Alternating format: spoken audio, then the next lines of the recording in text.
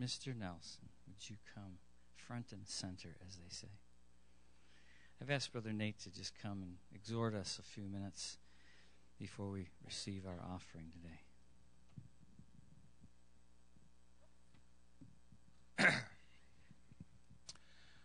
I have the blessing of spending many Tuesday nights at the Greb's house, and there's one thing about the Greb's house: there's always more sugar there than a diabetic should have in front of him.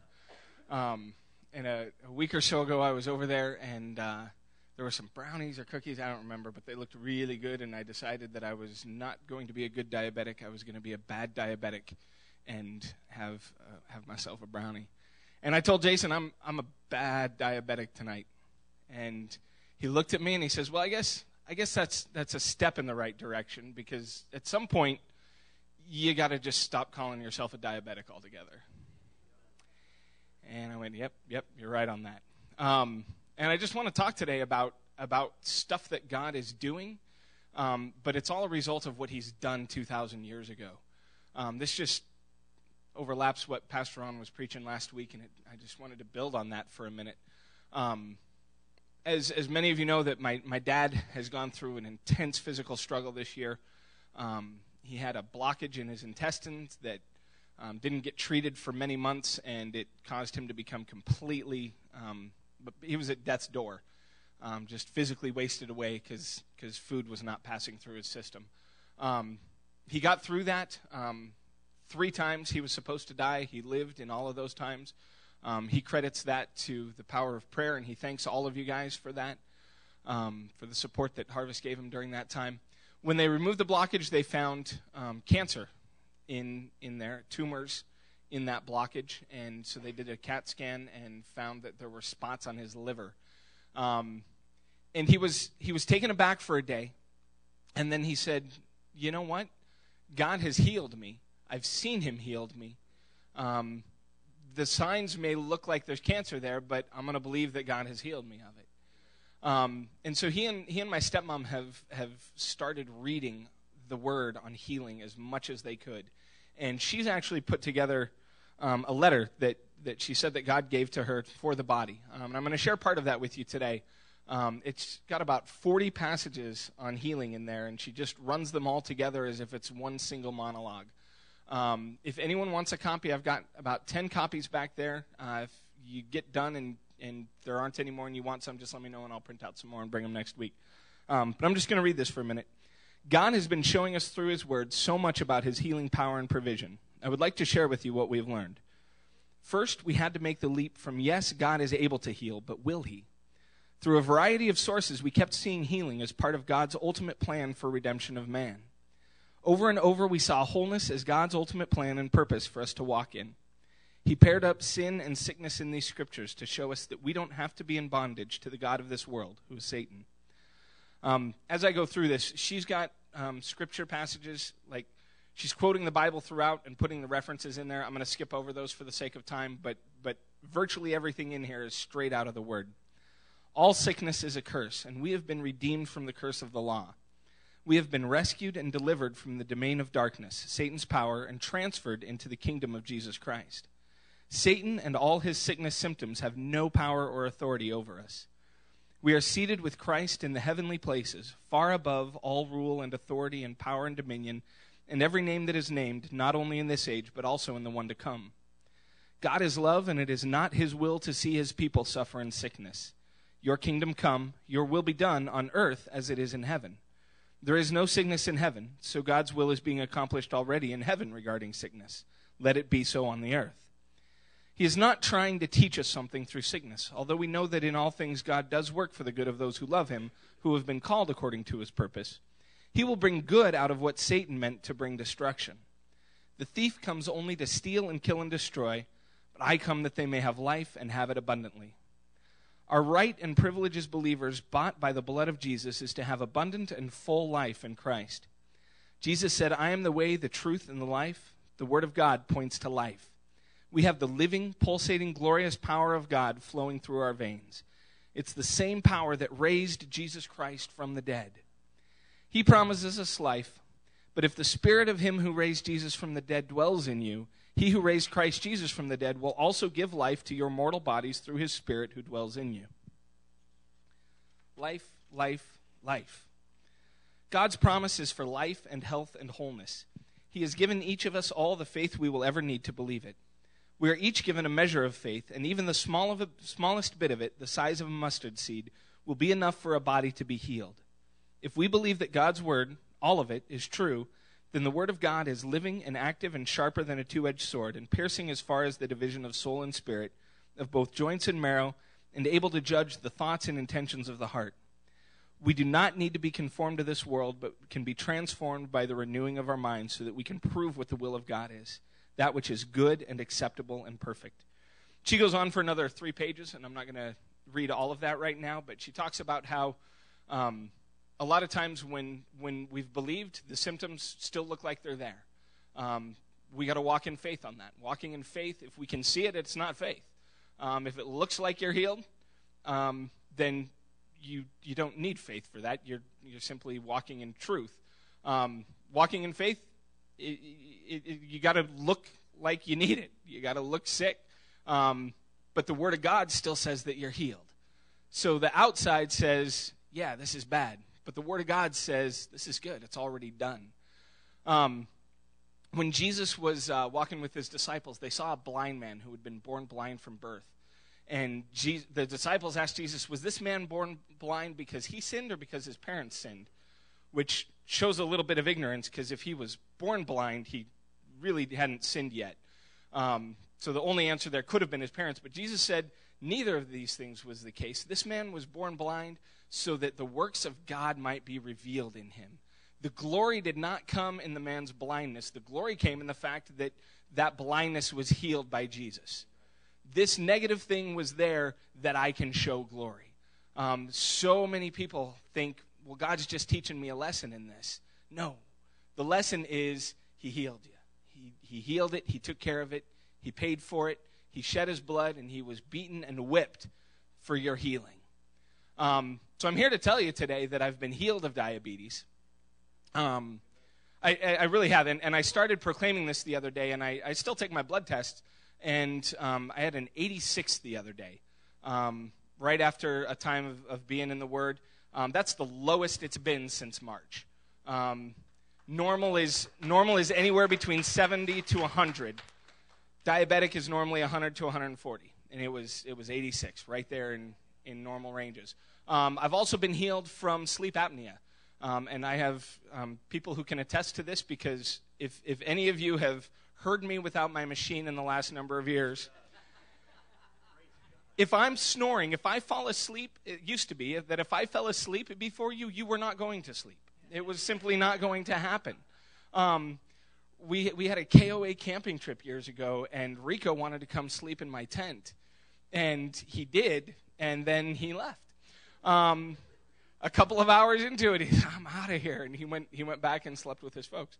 But for years I've been tied to this machine. And a little while back, I was getting ready to replace some of the tubes on it, and they were getting old, and God just said, nope, you're done with it. I said, okay. And so I stopped using it, and I started recording myself at night. I'd leave my phone by my bed and just hit it on record, and 9 hours would go by and not a sound. I've slept at the Burchettes, I've slept at the Recites, and no snoring whatsoever. And I was snoring even way before I got diagnosed with sleep apnea. I've got toes that have been crossed my whole life, and they're starting to become uncrossed. God is good, and these bodies are his, and we are the body of Christ now. And he does not allow sickness in his church, but we got to stand on that and believe it. His part was to go to the cross, to get scourged, to have a crown of thorns put on his head. Our job is to believe that he took care of it. And with that, I meant to do this earlier, but go ahead and prepare yourselves. We're going to take the offering now, just out of thanks for what he's done. I'm going to pass it over to back to Pastor Ron so I can help Todd with that. But just stay with that this word is given to us that we might have promises. This word is not simply a book. It is the breath of God. It is life.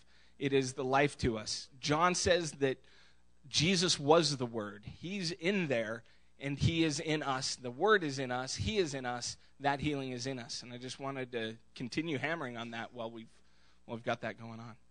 Thanks. Sure, I'll pray over the giving.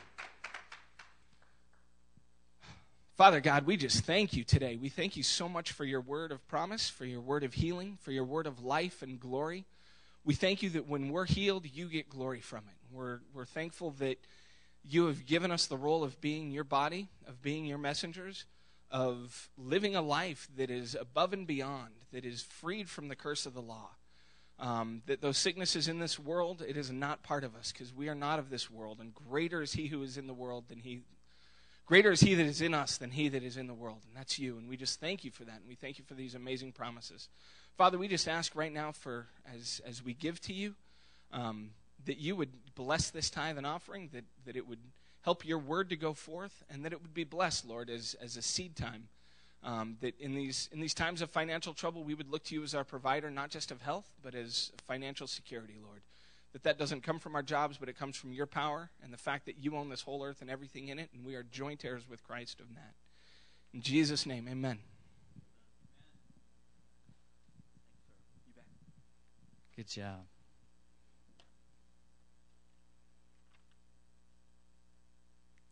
Todd, I'm going to give you this as well. Let's make a habit in the new year to take an envelope and put our accurate address at the beginning of the year, so those of us that are doing the bookkeeping can make record of whatever changes may have happened this past year, or the fact that we didn't have it accurate, or whatever the case. Write out your full address on an envelope this year as you give, and then we can get record again in an accurate way of every family that gives. Praise God. I can attest. I walked up the stairs when Nate was sleeping, and I did not hear any snoring. That was awesome. God's good. Men of Integrity books are in for the new year. Men, make sure you grab one. There's still maybe a dozen left back there. Thank you, Jesus. I'll give a few announcements while they're finishing the offering up. Our midweeks begin again this Wednesday, January the 8th. I don't know what the weather's going to be like. Unless you hear something different by way of email or text, we will have a midweek. I know it's getting cold. A cold day or two here is coming that's going to be real frigid. The kids are believing for a snow day, I'm sure. But stay tuned on that. I believe Arden Harrell will be teaching this Wednesday, the adults, while Genesis Youth Group begins again for the new year. The ladies will be, I believe, unless you hear differently, Tuesday at 10 a.m., correct? So you got an email about that. I'll be in Pittsburgh this week, the first week or so of the month of January, in the beginning of the new year. I try to get away, bring my books, bring my study material, pray and seek God. And I'd appreciate your prayers for me as your pastor during this week, as I'll be praying for you too. And so I'm trusting the Lord to get there, because it is a little bit of a drive down the turnpike, and Cleveland has ways of telling you it's there. So I'm trusting God on that. There's also something coming up from Kate McVeigh Ministries. It's a monthly winter seminar that she does, and there's some flyers in the back along those lines that we encourage you to get. Jason and Rachel, good job. You made it here on a crazy day. I had people that were texting and calling me from well shorter distances that said, I'm not coming to church today. But it's good to see you guys. Let's turn, if you would, with me now to the book of Proverbs.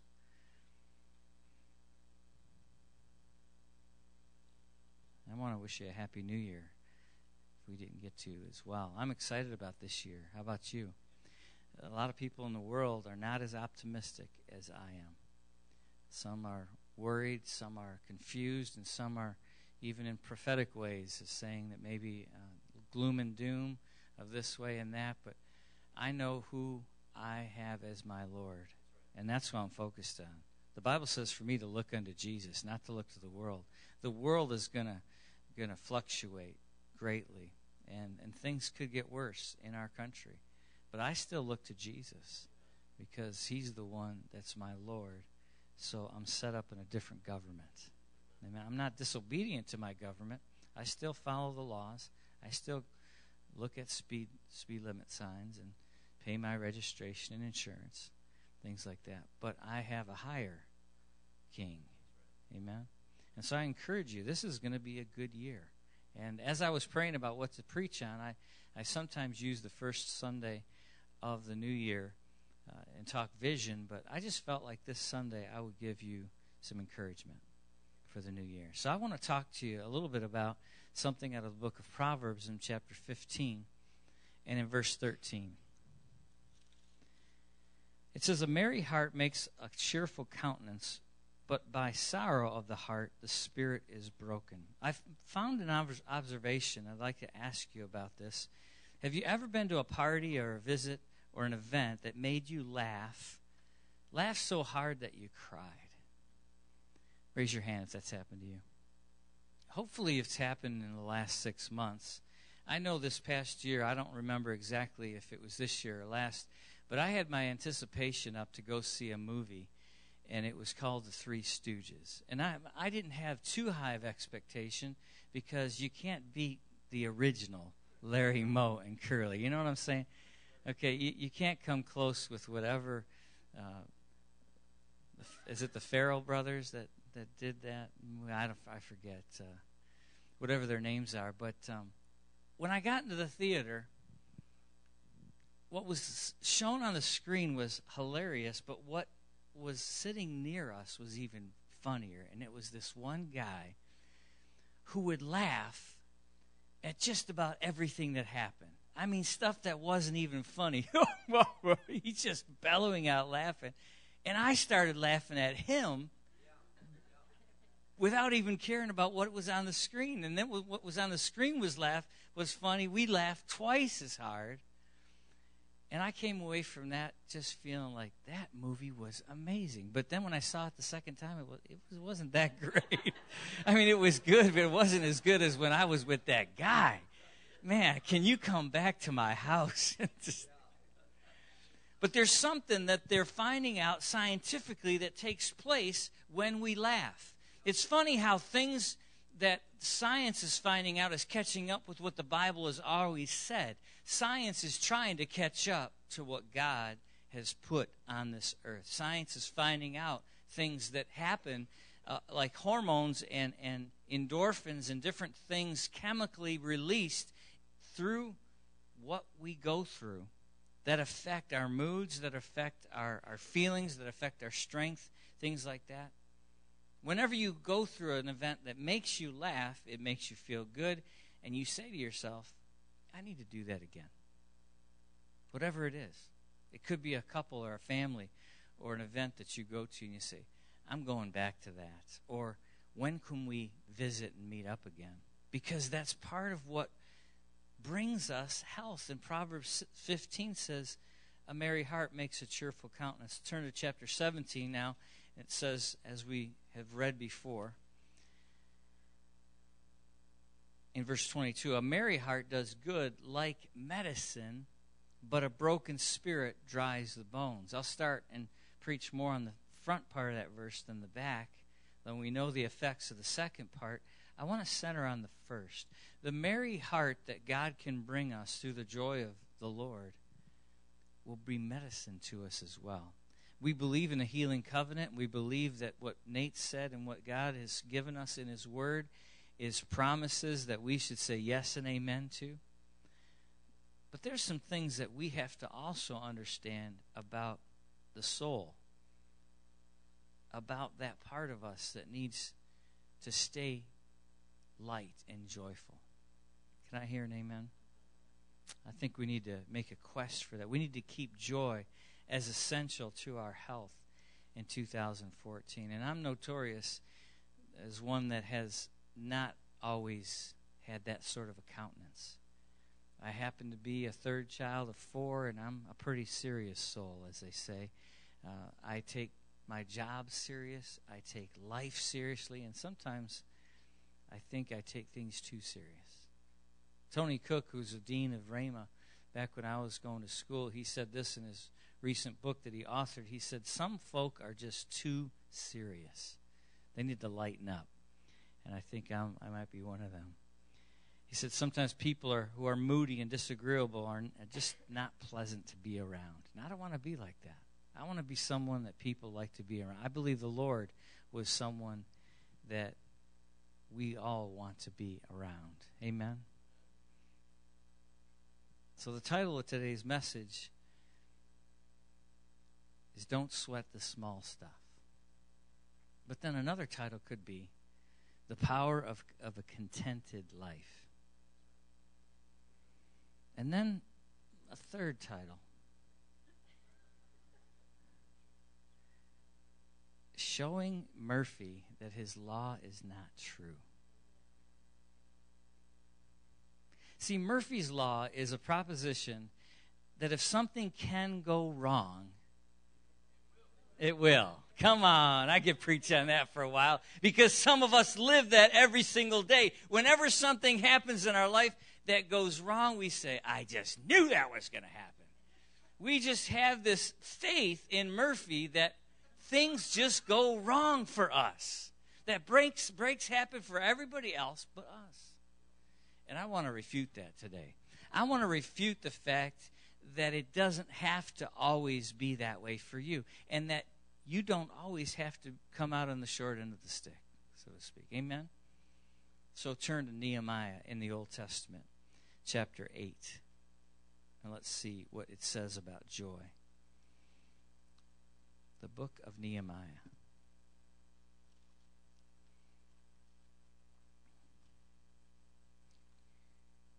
We know that there's something about joy that releases things. And it's funny, I've been to 2 different conferences in the last few years where the preachers have talked about laughter. And last year, I was at a conference with a friend in Kalamazoo, and he said that the body of Christ has a deficiency of vitamins. But the vitamin that they're deficient of is vitamin J. How do you like that? That isn't even in the tables, right? What is it called? What kind of tables are we talking about? Come on, speak up. Periodic table? Vitamin J is the vitamin of joy. We have to have joy within our life. We have to have laughter. Nehemiah 8:10 says, the joy of the Lord is our strength. Amen? For the day is holy to our Lord. Do not sorrow, for the joy of the Lord's is your strength. I want you to know that you can have the joy of God, and you can stop allowing Satan and other things to steal your joy. Your joy is important. God wants you full of joy. But we allow things and doings to bring us false satisfaction instead of a life that's filled with the joy of God. I want to give you a short story, and then I'll get into a few more scriptures.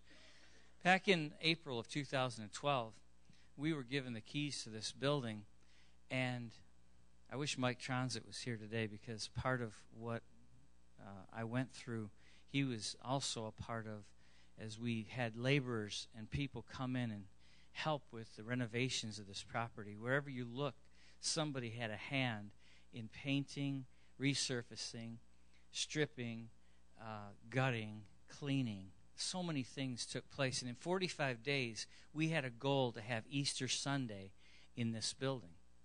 And somehow we got just a resemblance of a church as we took out the middle partitions, took out the middle plumbing, and we had kind of an ugly-looking building in here. I remember we still had cement on the floor. We had our old stage pieces. But they gave us the okay to have church on Easter Sunday. It took us 45 days, and we worked hard. And then we had a new goal, and it was just to get done as quickly as we could. I think maybe we had Mother's Day as a hope, but there wasn't a target per se. But what I found was I would come in every single day, and the first thing we would do with everyone that came into work is we would gather together to pray at about 8 or 8:30. And we would pray for God's hand upon us as we worked. We would pray for skill. We would pray for energy. We would pray for especially protection, that no one would be injured.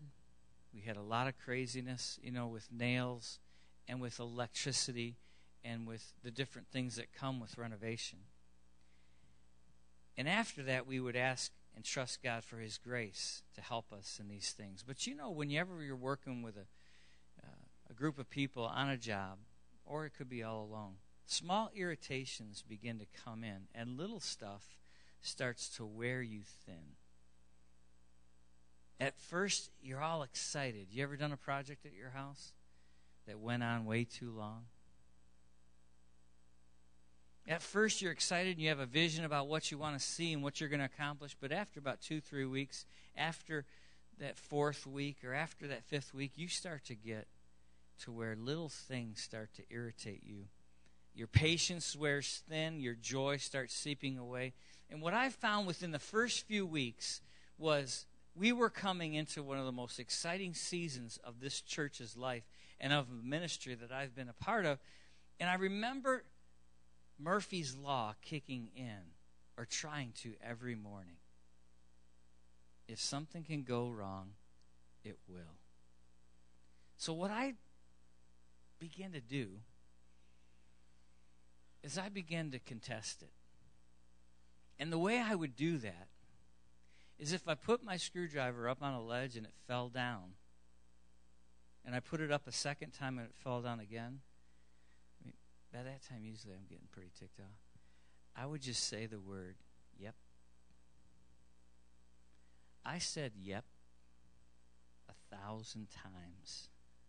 Because with everything that took place that irritated me, what I did was I acknowledged that was not going to steal my joy. That was a part of me doing a project and things were going to happen. Sometimes I hate the law of gravity because sometimes that is the thing that bugs you the most when you're trying to be clerical and trying to be efficient about what you're doing. And every time something would go wrong, I would acknowledge it and I would move on and not let it bother me. And that's something for those of us that are perfectionists, those of us that like things done a certain way. I wouldn't let anything enter in and steal the joy of what was happening here at this church. I acknowledged that things will go wrong. I acknowledge it may not be the devil. Sometimes people think it's the devil. No, I'm sorry. Don't give him credit for more than what he does. Can I hear him here? It's not necessarily bad luck or good luck. It's just life. Your paint spills. The things you set up all fall down. Whatever it is, it's there occasionally to steal the joy of the Lord in your life. Turn to Romans chapter 14. You may think, man, that is not much of a revelation, Pastor Ron. Was that really the height of this message? Well, let me tell you, for me, when I was working for 90 days getting this church ready, that was an accomplishment. That was something that was significant because you know what I've done now since? And those of you that are laborers and that do work with your hands and do handyman type work, you've got to have this as in your repertoire or in your back pocket, or else you'll be frustrated every day. You plumbers who do plumbing and you try to fix things, you electricians that think you've got it all together and something goes awry, you've got to have an amazing amount of patience to do these type of things, do the things that you do every single day. In Romans chapter 14, it says in verse 17 about joy. For the kingdom of God is not eating or drinking, but righteousness, peace, and joy in the Holy Spirit. There's something that God intended for us to have as a part of the new covenant, And that was the joy that he would bring into our life. In chapter 15, it says about that also, in verse 13.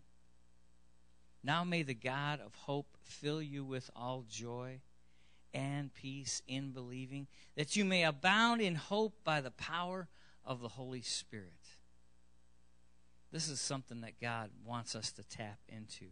I remember I would amaze myself as we were working around here, amazed with the other men that could keep a good attitude and that would allow themselves to stay unaffected by discouragement. And we had many opportunities as we worked on this building to get discouraged.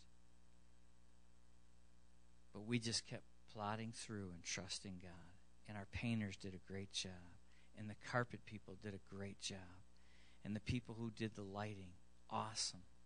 The decisions that we made, the different people that set up the sound system, the TVs, the children's ministry, worked in our offices, all the different things that took place. It was God's grace, but it was also God's patience and his hand upon us that we didn't fight, we didn't bicker. It was supernatural. You know, often what we would say is, as we got in here, this is God's thing anyway. It's not ours. It's his church, and he'll provide. There were times that we'd feel as though we couldn't see things finish up, or we wouldn't have enough money for this or that, and we trust God to provide, and he would. I remember the day that we were coming down to the final few weeks, and I had a TV that needed to go up in the main hallway just as a monitor for us to give information. And I said to myself, you probably heard me say this before, I said, I don't have anyone to put this TV up, so I'm going to try to do it myself. I've got the bracket. I'm not real good at these things, but I'll give it a shot.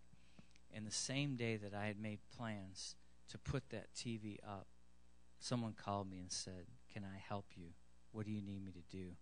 I'll put the TV up for you. And they put it up way better than what I could have. And that's just been the pattern of what God did. When you trust him and you lean on him, he'll come through. I'm just going to encourage you today with 2014. When you trust the Lord, he's going to come through in your life.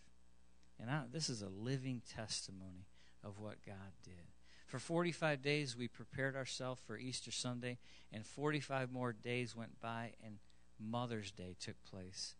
And we were given the okay to meet in this building with pretty much everything that you see now in place for us to meet with only a short time and a small amount of workers. It was amazing. It was supernatural. But part of what had to be tapped into was the joy of the Lord. The joy of the Lord had to be our strength. Are you lacking strength today? Are you lacking energy? The joy that comes from your Savior, the joy that comes from knowing him, will begin to be your strength this year. So I had you turn to Romans 14 and Romans 15. Turn now to Hebrews, a few verses to the right. Hebrews chapter 1. I want to talk about the oil of joy just for a moment.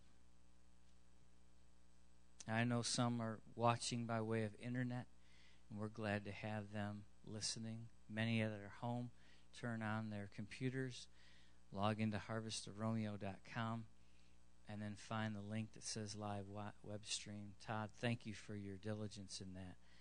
We have people calling us and emailing us from really around the country, telling us that they tune into the church services here. So we're excited about that.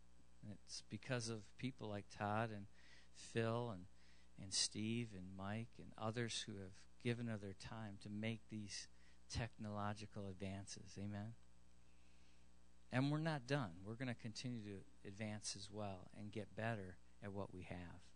The reason I'm using this microphone right now is because it's the one that sounds the best on the internet, even though the one around the ear is a little easier to use. Hebrews chapter 1 talks about Jesus. Look at verse 8. But to the Son he says, your throne, O God, is forever and ever. A scepter of righteousness is the scepter of your kingdom. This is prophetic about Jesus from the Psalms. You have loved righteousness and hated lawlessness. Therefore, God, your God, has anointed you with the oil of gladness more than your companions. We use this verse often when we talk about joy because we know that Jesus was full of joy. And he tapped into an oil of gladness. We tapped into the joy of his Lord, of his Father, and of the Spirit. We know that Jesus didn't walk around depressed. We know that he didn't carry the weight of the world on his shoulders, even though it all landed on him. So how could he walk around with all the weight of what he had to do and what his job was and still walk in joy? How could he know that there was devils around every corner that he had to cast out, and yet he still was full of the Holy Spirit? Because he walked in joy. He walked in joy. He took on an attitude that said, I am not going to take the worry. I'm not going to take the care. I'm not going to take the stress. Say this with me. I can't take the stress, the worry, and the concern. I cast it on Jesus. We have to do that daily, don't we?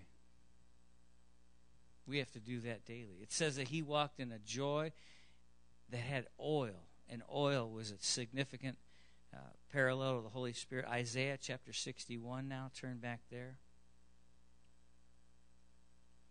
I know people don't do oil changes anymore, but back in the old day, there's still a few people that do their own oil changes. The younger generation doesn't even know what a dipstick is, I don't think. No disrespect, but there is such a thing as needing to change the oil it used to be 3,000 miles.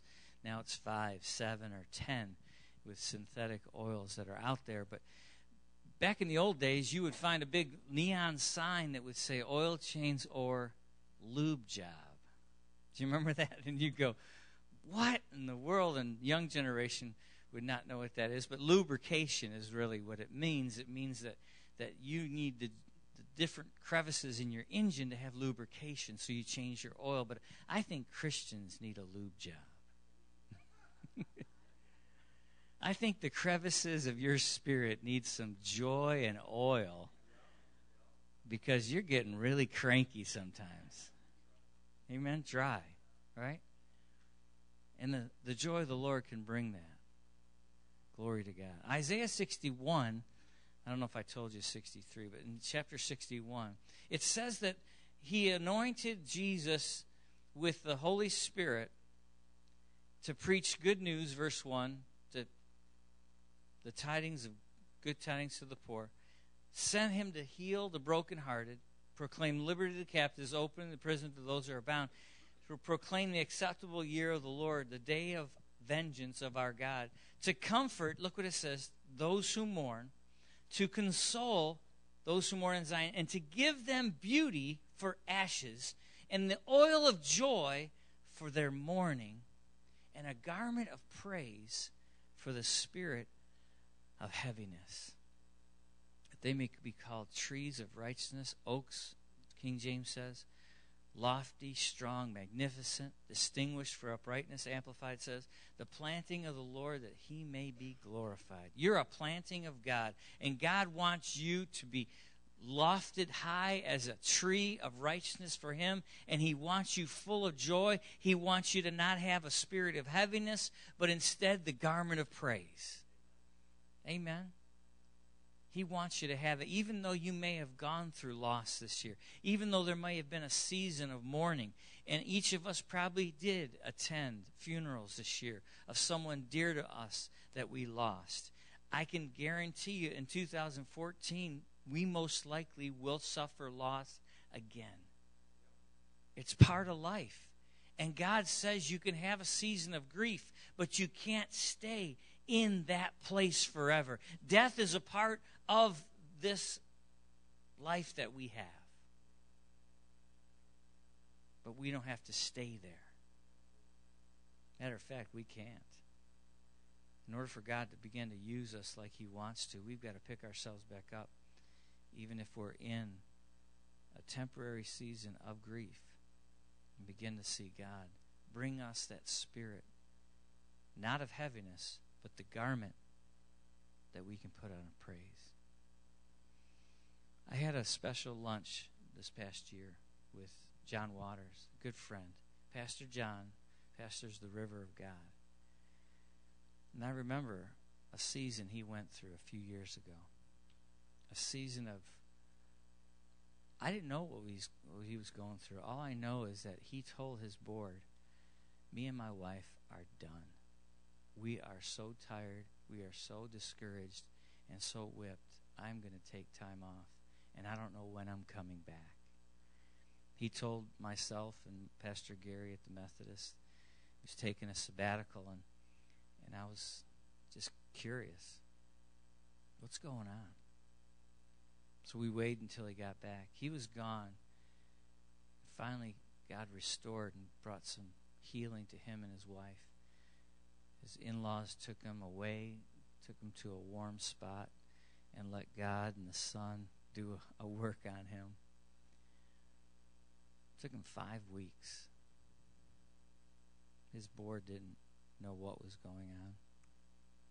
But when he came back with some renewed hope. And 2-3 years later, maybe it's more than that, maybe 5 years later, he's still pastoring a good work here in Romeo called River of God. But I had lunch with him this week, not this week, but this past year in 2013. I said, what was it that Pastor John, what was it that got you through so that you didn't burn out and give up? He said, praise and worship. And doesn't it say here, instead of heaviness and ashes, He will give to us by His Spirit, if we will tap into it, He will give us a garment of praise, and He'll give us beauty. You know, I listened to what he said, and I said, I'm going to continue to walk in those same paths that you're walking in. We've had different challenges this past year. We've had different spirit of heavinesses come over us, my wife and I, to where we scratched our heads and said the same type of things. But praise and worship keeps us lubricated with joy. Can I hear an amen? God is sufficient. You may have felt a loss this past year, but allow the Spirit to do His work of healing the brokenhearted. Turn to Proverbs 12 now. Go a few chapters back from Isaiah. Proverbs 12 and verse 25.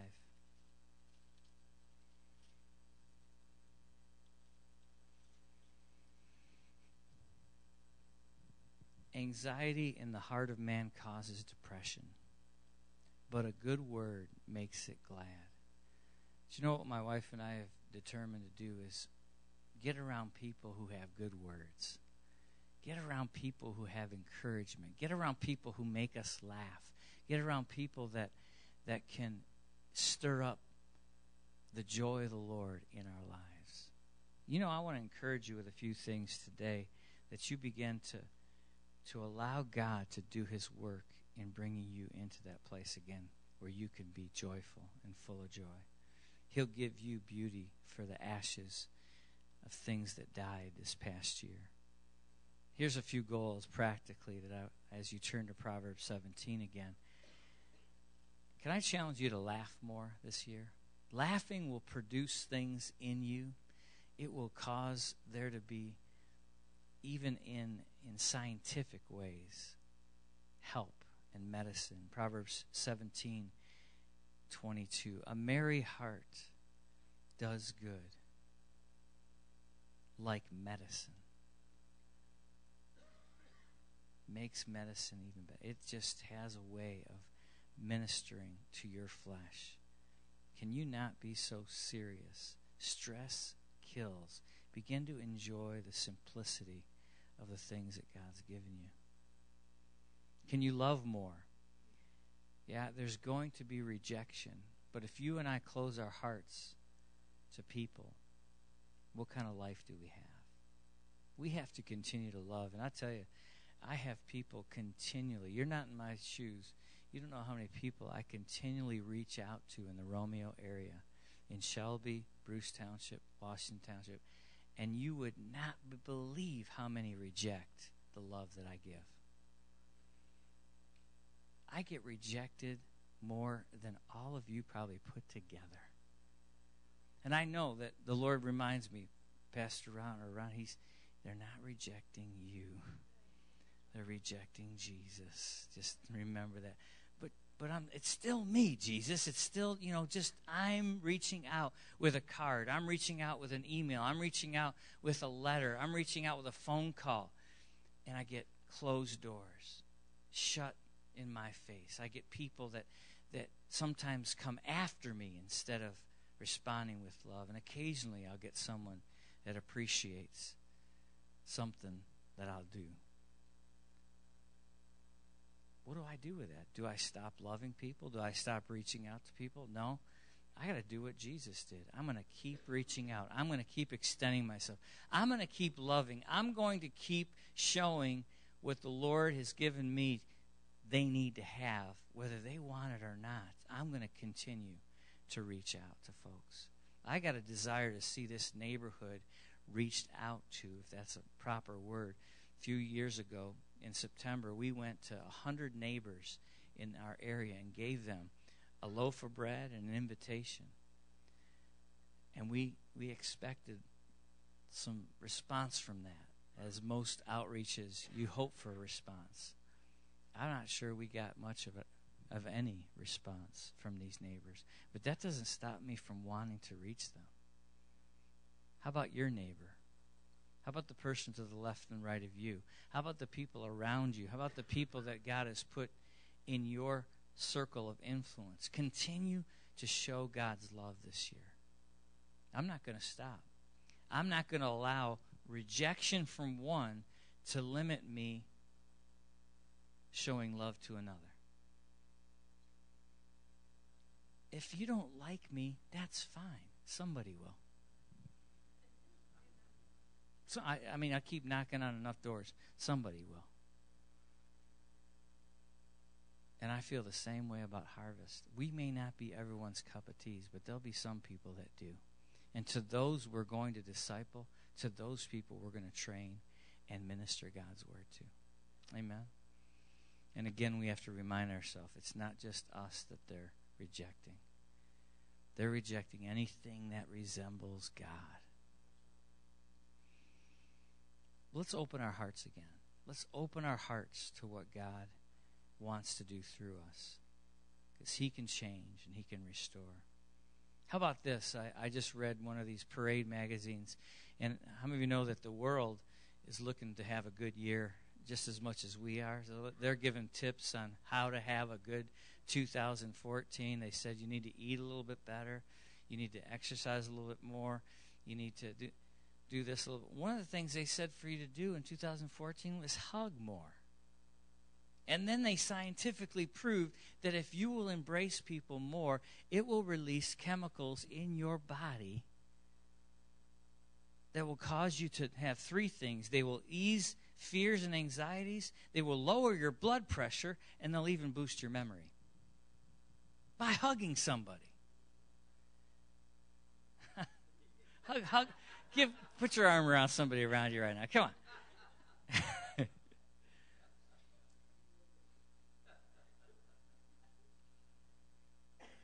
How about those in your family? How about those in your own house? You know, sometimes when kids are young, they're easy to hug and easy to love on because they're cute. But when they get bigger than you, they're not cute anymore. I take that back. They're still cute. Moms think anyone's cute if it's theirs. Ah, okay. Yeah, okay. But why don't you go up and shock them? Shock the ones in your family under your own roof and give them a hug when they're not expecting it. I just think that if you go months without a hug, you're in trouble. I know some churches, they don't feel real good about hugging. Certainly not a holy kiss, maybe a handshake, but I don't have a problem at Harvest with the idea that we should be able to love each other with hugs and affection. Amen? And if people reject it, it's fine. We're going to still reach out. One determination I have for the new year, and I'm going to encourage you about this, is to stop worrying about what other people think. Proverbs says, the fear of man brings a snare. If all you're doing is thinking about what you think everyone else thinks, it's just one big old trap. Most of the time, what you're thinking they think is just a supposition. It's not the truth at all. You just conjured it up in your mind. I'm getting less and less concerned about either what I know other people think or what I assume they think. You say, are you getting cold, Pastor Ron? Are you getting a hard shell? No, I'm just getting realistic. I can't live with the worry of that. I can't go on with my life in the next year wondering if everything and everyone is happy. I'm trying to make you happy, but I may not make everyone happy in this place. I have to first make him happy. I have to first be pleasing unto the Lord. And after I do that, then I could do my best with those that are around me that God has put me in contact with. And then beyond that, I cannot live in the trap of wondering what you think. Because what you think this week might change by next week. Now I'm trapped again. Say, but Pastor, I have some strong opinions about things you need to change. Well, that's good. Hallelujah. Pray. Because if they're godly things that you know I need to change, then prayer will send the signal to my prayer closet. And every time I'm in my prayer closet, guess what's getting brought up to me? The thing I need to change.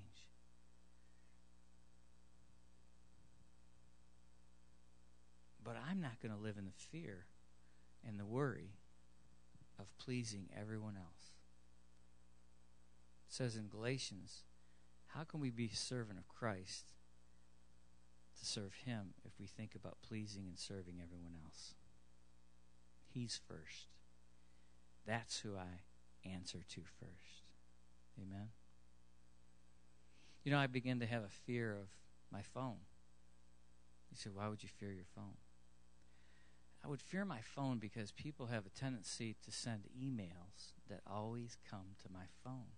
And email has become a real easy way for people to throw out their complaints and their frustrations and their resignations and their separations and all of their angst. And so I would look at my phone and go, oh no, what's next?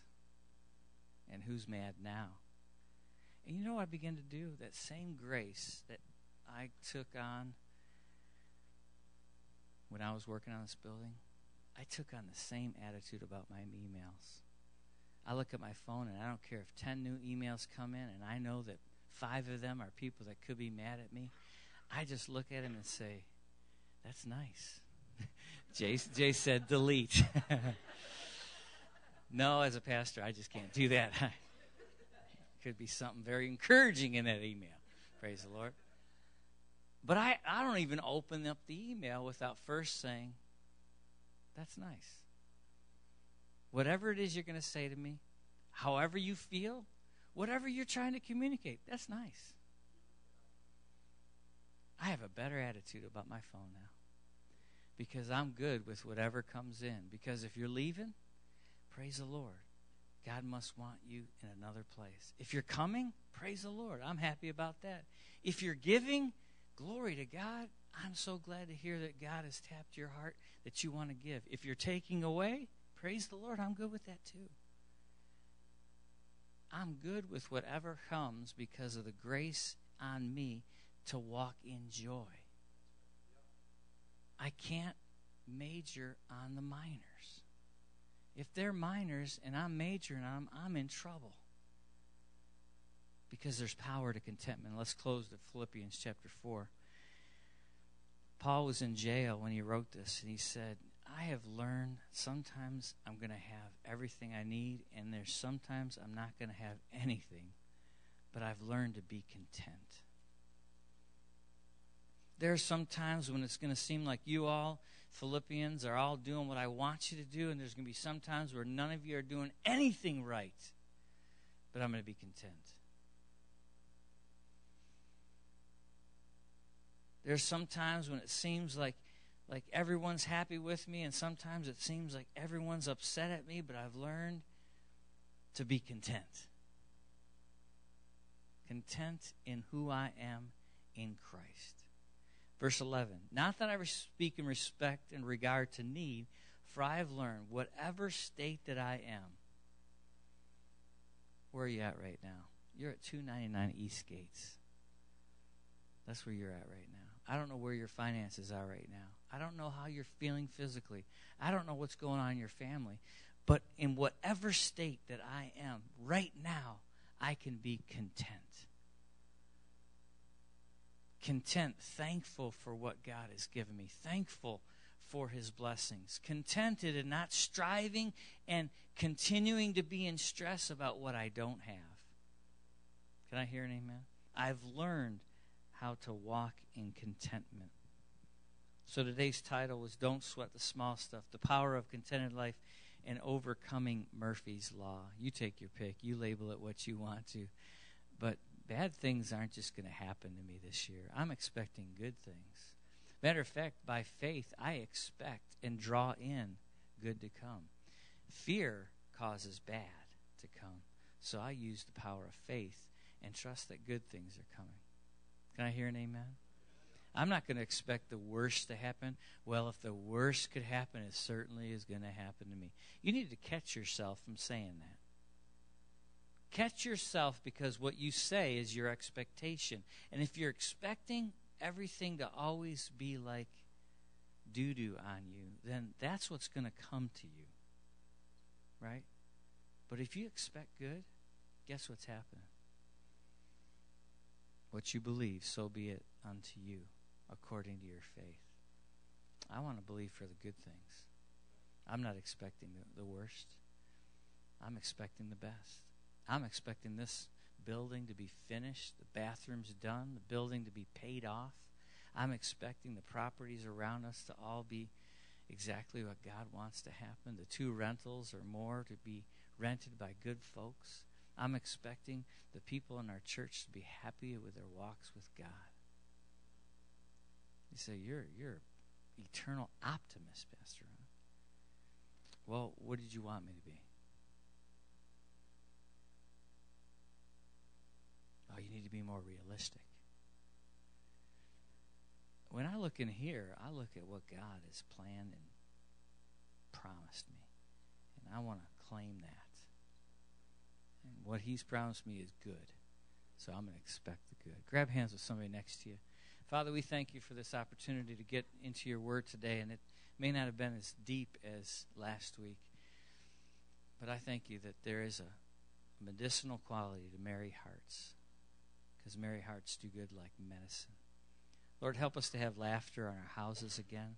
No matter what the ages of our kids, whether they're all teens or all kids, little ones, whether they're all babies or they're all out of the house, help us to learn how to walk contentedly.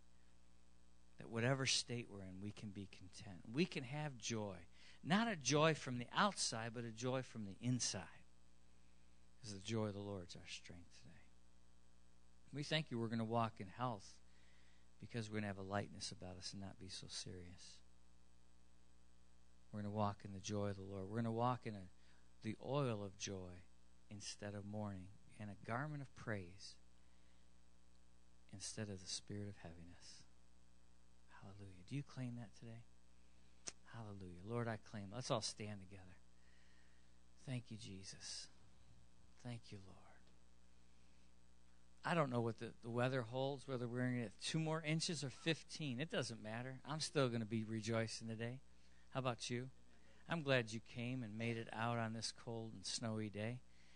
And for those that are watching in a nice, cozy place inside their houses, that's good too. It doesn't bother me.